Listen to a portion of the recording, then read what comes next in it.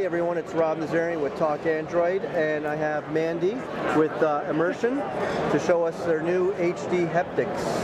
Okay, so haptics technology, most people are probably used to experiencing it, the touch feedback on their keyboard or keypad in a mobile phone. But here's an application of an app that actually has haptic feedbacks associated with each of the strings on the guitar. So go ahead and feel.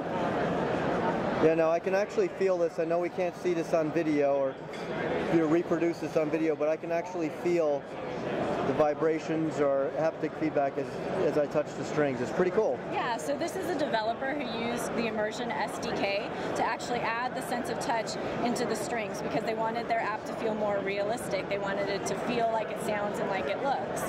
But what's interesting is that this demo platform uses what we call HD haptics, which is the next generation of haptic technology that creates much finer resolution and higher fidelity sensations, so it feels much more crisp and interesting. And Pantech is actually the very first manufacturer to implement this sort of technology. Their new Pantech Element has just recently been announced by AT&T, and that'll be the first HD haptic device in the marketplace. And what's a great different application that the Pantech has in it is something that we call reverb.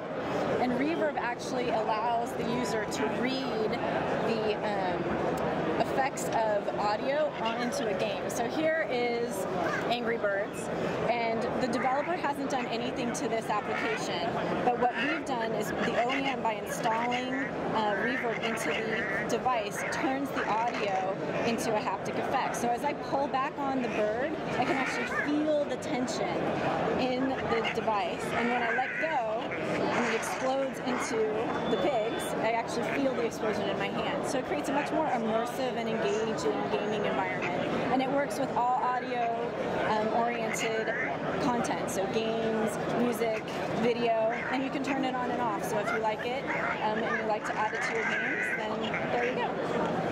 Great. Thank you very much. Thank you.